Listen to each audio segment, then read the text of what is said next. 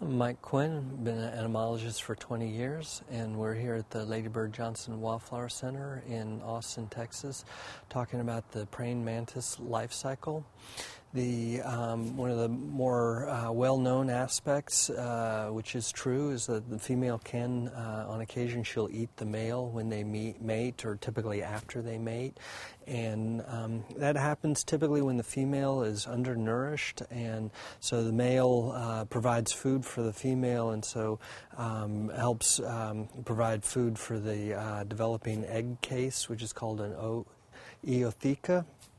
And she'll lay one or more of these egg masses that comes out as a kind of foam, and then it hardens up, and then later 100 or more